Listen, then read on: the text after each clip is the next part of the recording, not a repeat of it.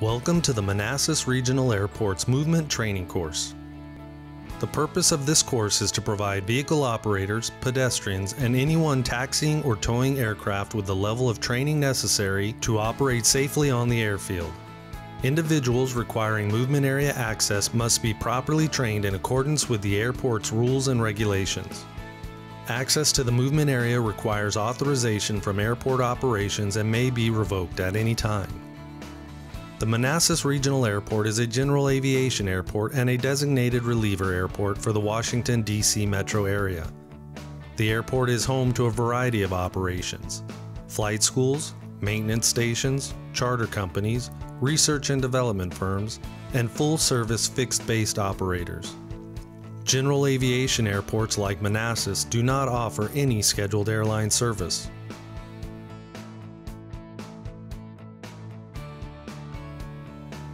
Movement areas are designed for the movement of aircraft under the guidance of air traffic control. To enter the movement area, you must have permission from air traffic control. An example of movement areas include runways, taxiways, safety areas, and run-up blocks. Please note all run-up blocks, except for the runway 16 left run-up block, are in the movement area. The airport has two runways, 16 left 34 right, and 16 right 34 left. Runway 16 left 34 right is the main runway, located on the east side of the airport. It is a precision runway that is 6,200 feet long and 100 feet wide. Runway 16 right 34 left is a secondary runway, located on the west side of the airport. It is a non-precision runway that is 3,715 feet long by 75 feet wide. The Runway Safety Area, or RSA, is a defined surface surrounding the runway prepared for reducing the risk of damage to airplanes in the event of an undershoot, overshoot, or excursion from the runway. No objects, including people and vehicles, should be permitted in the RSA when an aircraft is using the runway. The RSA has various dimensions depending on the runway category. The dimensions of the RSA for runway 16 left 34 right is 8,200 feet by 500 feet. The RSA for runway 16 right 34 left is 4,300 feet by 400 feet. Runway 16 right 34 left is considered a secondary runway for smaller aircraft, making its safety area smaller. If you are operating in the RSA of a runway, you are still in the runway environment. You must have permission from air traffic control to operate or access these safety areas.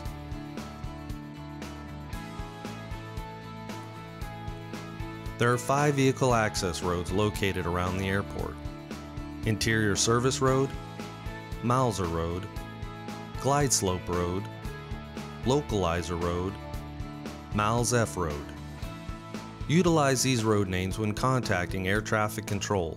Refrain from using any other term or phrasing. The Interior Service Road is located on the north end of the airfield. It can be accessed through gate EV13, located off James Payne Court, or from the northwest apron.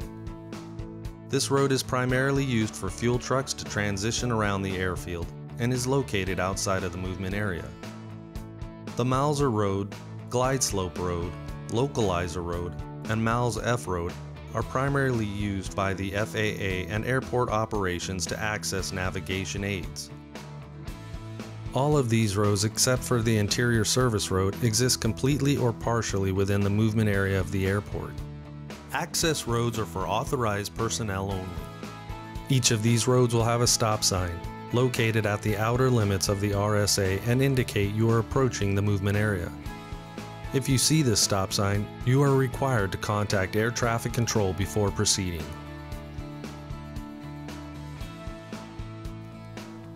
The dividing line between a movement-non-movement area is represented by a single solid line along with single dashed yellow lines.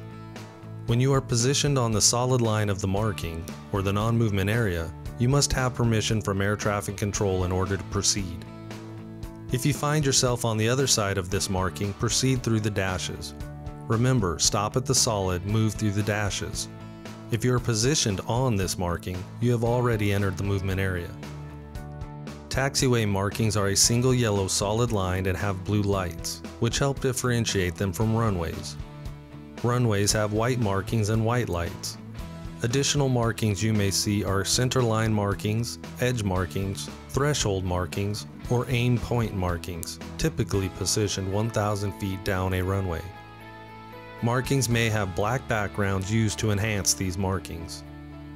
Hold position markings divide the taxiway from the runway boundary.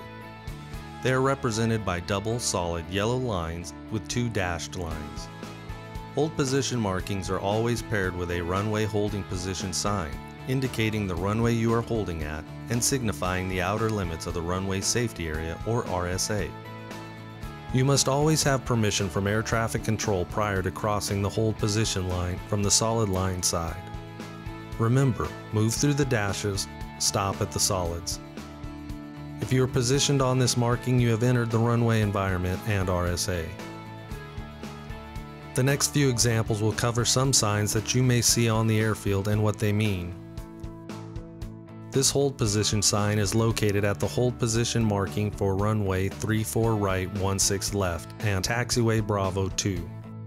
You will need clearance from air traffic control in order to proceed onto the runway. This ILS sign denotes the limits for the ILS critical area. Aircrafts, vehicles, persons, or physical obstructions are not authorized in this area when instructed by air traffic control. You may be asked to hold prior to this sign and markings or to proceed past it. Never stop on this marking as it may interfere with navigational aids. This sign indicates that you are approaching the outer limits of the runway safety area and will be exiting onto taxiway Bravo. You have to proceed past this sign in order to be fully clear of the runway and the RSA. This sign indicates that you are located on taxi lane Zulu. Taxiway Delta is ahead and will be a left turn. This sign indicates that you are positioned on taxi lane Charlie and taxiway Bravo is ahead and also to your left. Vehicles authorized to operate on the movement area must be equipped and maintained in generally sound mechanical condition. All headlights, tail lights, turn signals, brake lights, and hazard lights must be fully operational. Vehicles including support vehicles must be equipped with a flashing beacon. Beacons must be visible from all directions, amber or yellow in color, and be positioned at the highest point on the vehicle. They must have a flash rate of 75 flashes per minute. Vehicles operating on the movement area must also be marked accordingly. Company logos or lettering placed on the side of a vehicle must be a minimum of 16 inches tall and reflective. Roof lettering must be 24 inches and also be reflective.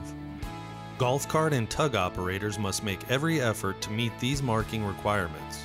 Sizing may be reduced and roof lettering may be optional. Contact airport operations for additional guidance. Vehicles must be equipped with a two-way capable VHF radio in order to communicate with air traffic control.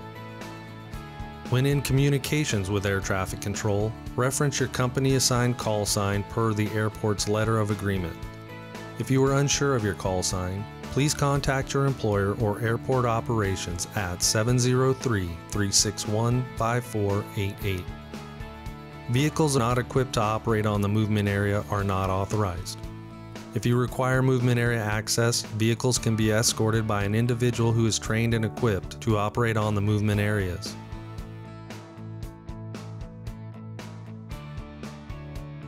Individuals authorized to operate on the movement area must be familiar with the airfield layout and airfield communications. This section will provide an overview of radio communications and run through several scenarios to introduce proper phraseology. Your employer is responsible for ensuring you are fully trained in radio communications. Know where you are and where you are going.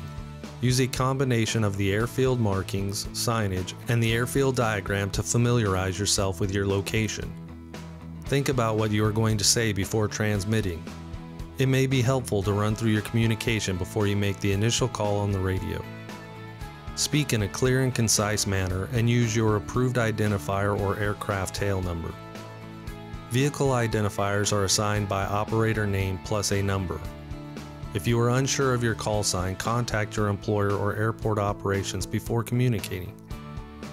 Use proper aviation terminology and phraseology. Study this material to ensure that you know it completely. Here are some commonly used terms. Acknowledge. Let me know that you have received and understood this message. Advise intentions. Tell me what you plan to do. Affirmative. Yes. Confirm. My understanding of your transmission is that correct? Correction. An error has been made in the transmission and the correct version follows. Final. Commonly used to mean that an aircraft is on the final approach course or is aligned with a landing area. Go ahead. Proceed with your message, not to be used for any other purpose. Hold or hold position. Stay in place where you are currently located. Hold short of. Proceed to, but hold short of a specific point and maintain appropriate distance to avoid interfering with other traffic.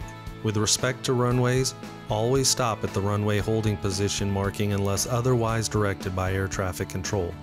A readback confirmation to air traffic control is required anytime a hold short instruction is given.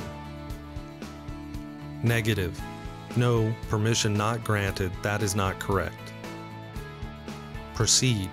You are authorized to begin or continue moving. Read back. Repeat my message back to me. Roger. I have received your last transmission, not to be used to answer a question requiring a yes or no response. Say again. Repeat what you just said.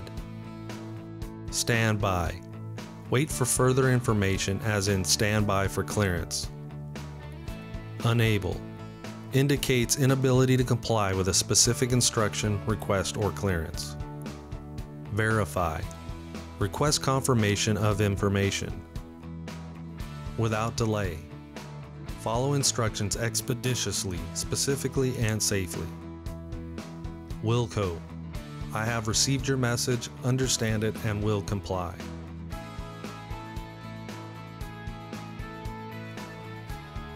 Manassas Tower is open from 6:30 a.m. to 10:30 p.m. local. All vehicles and personnel needing access to the movement area must get authorization from air traffic control. If you are operating on a non-movement area, you do not need air traffic control clearance to operate. When communicating with air traffic control, always start and stop your initial transmission by using Manassas Ground and your assigned call sign.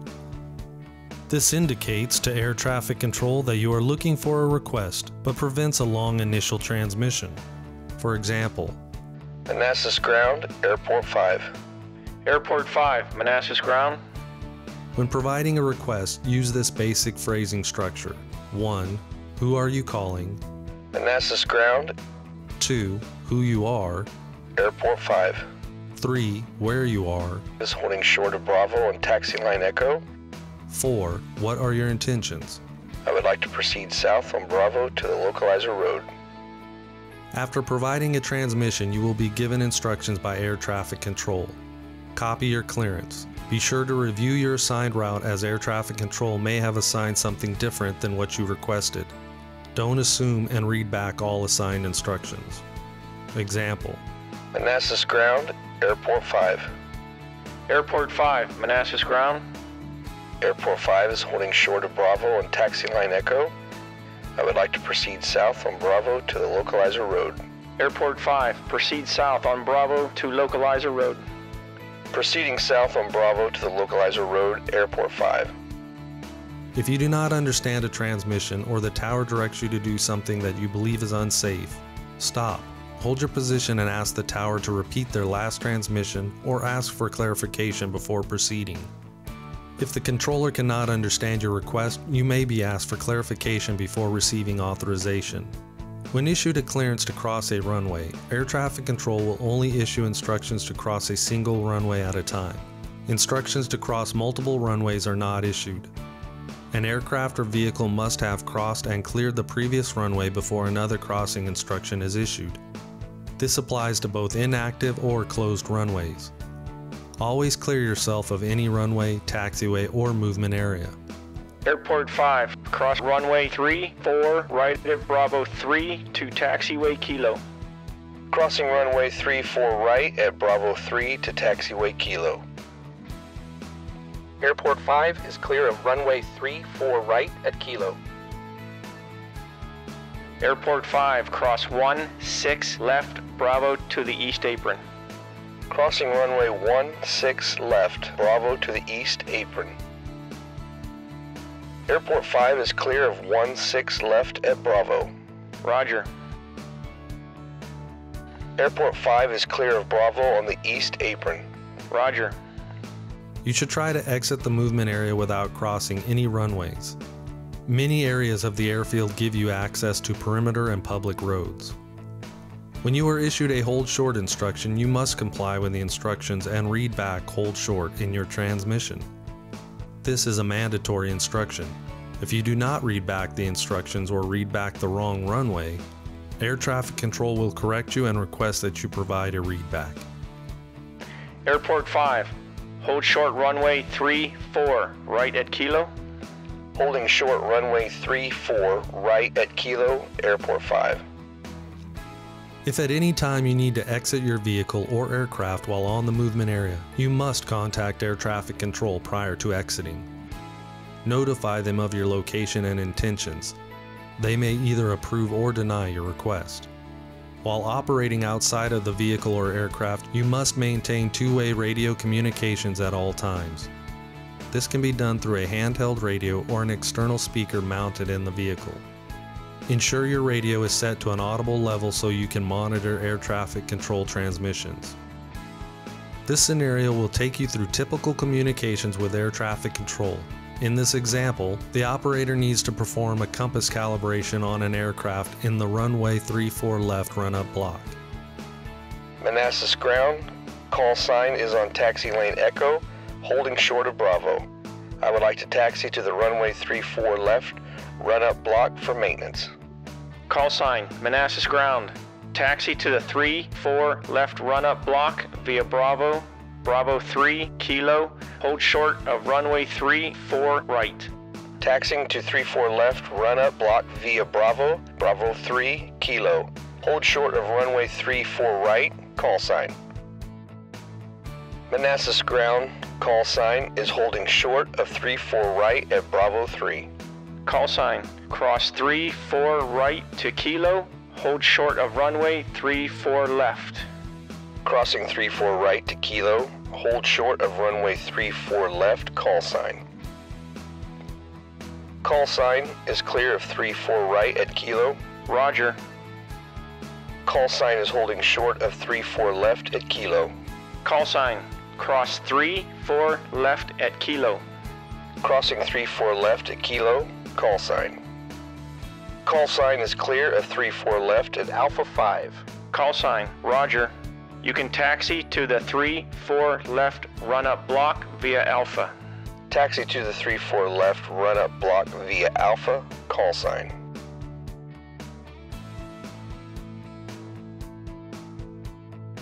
Vehicle communications with air traffic control are on Manassas ground 121.8. Should you lose radio communication, you may have to respond to light gun signals. Always clear a runway in the event of a radio failure. 1. Turn your vehicle towards the tower and flash your headlights. 2. Wait for the controller to give you a light gun signal. 3. Be patient. The controller may not immediately see you and it may take a few minutes. Flash your lights again. 4. If still waiting, try a different radio frequency or call from a cell phone. Store the tower phone number in your cell phone for emergencies. The tower can be reached at 703-361-1601. 5. The tower will respond with instructions using light gun signals. 6. After receiving a light gun signal, acknowledge the instructions by flashing your headlights.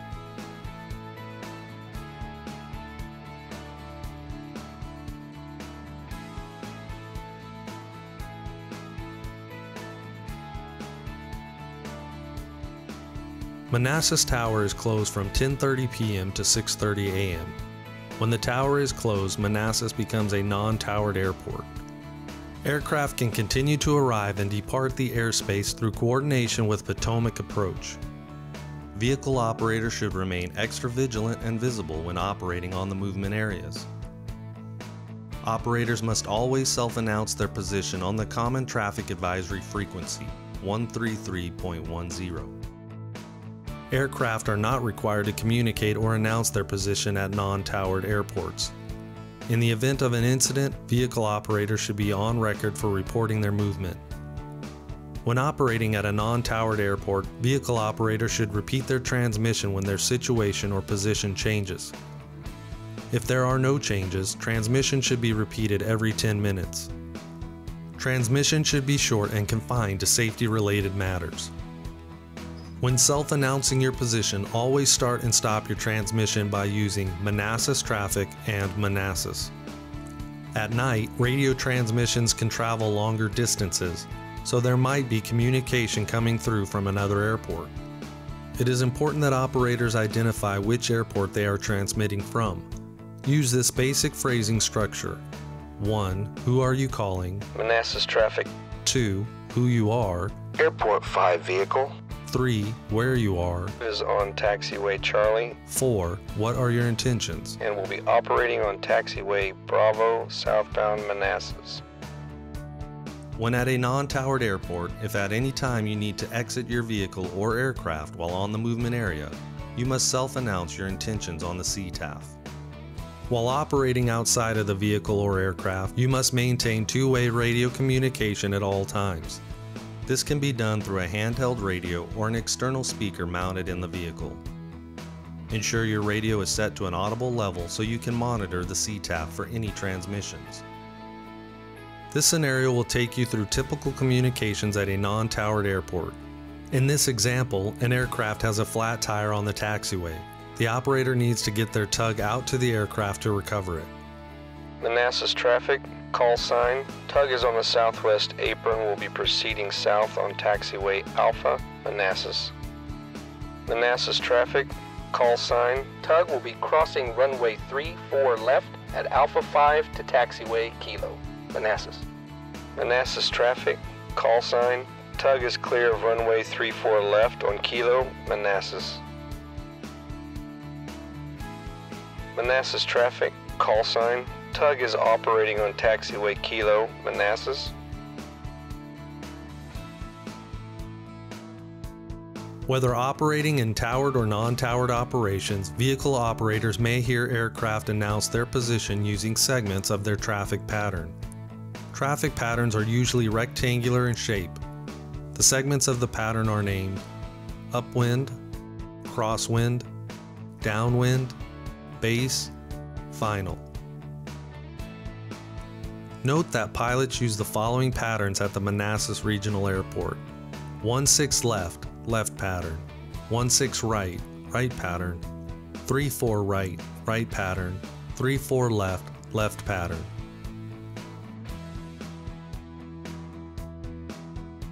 Vehicle operators need to be familiar with the airfield layout and any changes that may affect their access on the movement areas. If there are closures or construction, know another way to get where you are going. Do not assume you have clearance to proceed along the route you would like to take. You may be given a clearance different from what you have requested. Know which runway is the active runway and use the correct terminology. During tower operations, clearance and crossings are based on which runways are in use. Know the current weather conditions. Is there going to be low visibility? Understand that air traffic control may not be able to see you from their location. Will there be precipitation?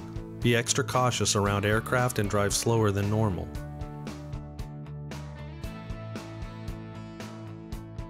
Vehicle pedestrian deviations are defined as a pedestrian or vehicle entering any portion of the airport movement areas without authorization from air traffic control.